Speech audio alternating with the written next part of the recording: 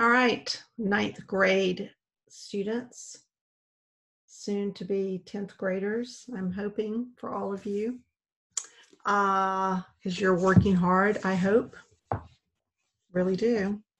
And we're reading, and we are on page 52 of Into the Clouds. Page 52, lots of interesting photos in this one.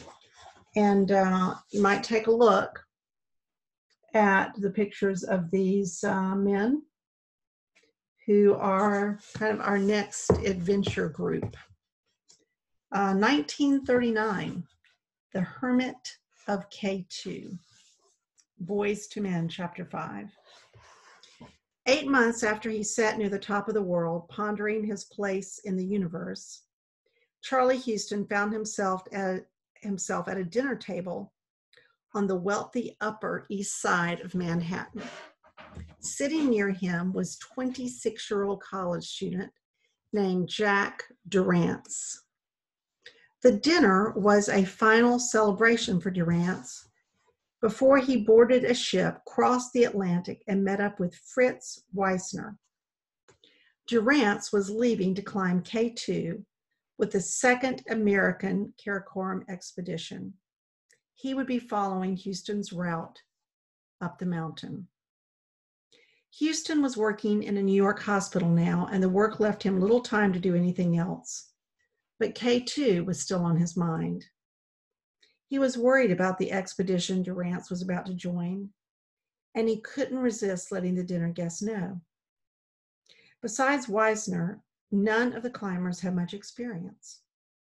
Durrance had climbed some of the hardest rock walls in the western United States, but only Weissner had been to the Himalayas before. Durrance took the opportunity to ask Houston for some advice. He was just an undergraduate preparing for medical school, but there was no real doctor on the expedition. If anyone went down with altitude sickness or a broken limb, Durrance would have to treat them. Houston gave the most practical advice he could. Watch out for frostbite. If anyone started showing signs, keep his toes or fingers clean and dry. Get him down the mountain quickly. As dinner wore on, Houston tired of the talk about K2. Less than a year ago, he had stood just 2,000 feet below the summit. He was convinced he had been right to turn back. His body had reached its limit. Without matches, it would have been foolish to stay at the hike camp and try again the next day. And publicly, Houston always said that the journey itself was more important than the goal. But still, it was hard not to have doubts. The weather had been good. What if they had regrouped, resupplied the hike camps, and tried again? Years later, Petzolds insisted they should have done exactly that. We made up our mind not to climb the mountain, he said. If we'd have brought up a little bit more food and planned to get to the summit, we could have come back as conquerors of K2. Could they have made it? Houston didn't know. But with memories of K2 haunting him, he knew he didn't want to be at the dinner anymore. At 9:30, he got up, said his goodbyes, and left abruptly. He spent the next couple of hours wandering the streets of New York, lost in thought. While Houston tried to come to terms with his memories of K2, Fritz Weissner prepared his assault on the mountain.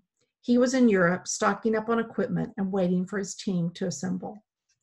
Thanks to Houston, Weissner knew a lot more about the task ahead than he would have a year ago.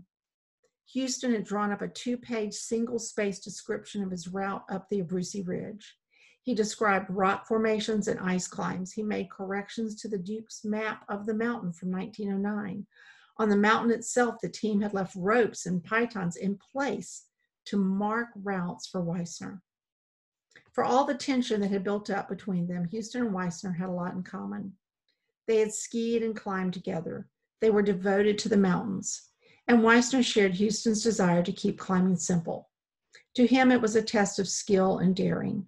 A true mountaineer climbed with as little mechanical protection as possible and left the mountain in the same condition as he found it. But as leaders, Houston and Weissner couldn't have been more different. To Houston, every expedition was a democracy. When important decisions came up, he gathered his partners in a tent and took a vote. The fellowship of the rope came first, the summit second. Weissner, on the other hand, had a reputation as a stubborn, single-minded leader. Once he chose a path, he stayed on it. He had little tolerance for people who couldn't or wouldn't keep up. Unfortunately, among the climbers making their way to Europe to join the expedition, it was hard to pick out one who stood a chance of keeping up. That certainly wasn't the way Weissner had planned it. He had tried to recruit the best mountaineers in the U.S., starting with Houston's team. He asked Bates, Birdsall, and House to join him. They all turned him down. House, for one, had climbed with Weissner before. He knew how demanding his friend could be, and he had no desire to be stuck in the Himalaya with him for 4 months. One by one, Weissner's other top choices ruled themselves out. One couldn't afford the trip. Another dropped out when his wife had a miscarriage. A third broke his leg skiing just before the expedition left. Weissner was left with a makeshift team. He had 3 students from Dartmouth College, Durrance, George Sheldon, and Chap Cranmer. At 26, Durrance was by far the most experienced of the 3. Sheldon had never been on a long expedition. Cranmer had climbed in Canada with Weissner and in the Alps with his parents. But he hadn't ventured above 15,000 feet. He wasn't even old enough to vote. The other 2 team members seemed to have been chosen more for their wealth than their climbing talents. Tony Cromwell was 47. He spent his days traveling in Europe, climbing the Alps with a guide. He told Weissner before they left that he wouldn't climb above Camp 4. The last team member was a sportsman named Dudley Wolfe. Wolfe was heir to a fortune dug out of the silver mines of Colorado in the 1800s. He loved to ski and scale peaks in the Alps, but he had spent more time sailing yachts than climbing. He let his older brother manage the family business while he spent the proceeds on his adventures. At 42, Wolfe felt it was time to make his mark on the world, so he accepted Weissner's invitation to climb K2. In a letter, Wolfe assured his brother that he wouldn't take any unnecessary risk. Still, out of good sense, he rewrote his will before he left. In Europe, the team spent 10 days buying gear, gloves, boots, pythons, goggles, tents, and stoves. Before long, Weissner ran out of money. At equipment shops and expensive restaurants, he handed the bills to Wolfe. In mid-April, thanks in part to Wolfe's money, the climbers arrived in Srinagar with 4 tons of supplies. They were still a month-long trek from the mountain, and Wolfe already felt uneasy about the team. Cranmer was so quiet it was nearly impossible to get to know him. Durrance and Sheldon seemed to treat the trip like a fraternity party. They got drunk on champagne and flirted with women. They started water fights and made fart jokes. Wolfe began to wonder if they were truly prepared for K2. He had been urging Weissner to buy 2-way radios so they could communicate between camps on the mountain. Before they left Srinagar, he found out that Weissner had ignored him. Weissner hated technology, and in 1939, radio sets were bulky and heavy to carry. As a result, Weissner had spent the money on other supplies. They would communicate by smoke signals, he said. It was a ridiculous idea, Wolfe thought. Even if they had material to burn, the first puff of smoke would be blown into China on 50-mile-per-hour winds before it communicated anything to anyone. On May 2nd, despite his doubts, Wolfe joined a long line of porters and ponies loaded down with gear. The procession snaked out of Srinagar, following the same route Houston and his team had taken a year earlier. They made their way through desert plains, green apricot orchards, and narrow canyons flanked by high, crumbling cliffs. Pasang Kakuli and a team of 8 Sherpas had joined the men at Srinagar. A few of the men, Finsu, Pemba, Qatar, and Sonam, had been with Kakuli the year before on Houston expedition.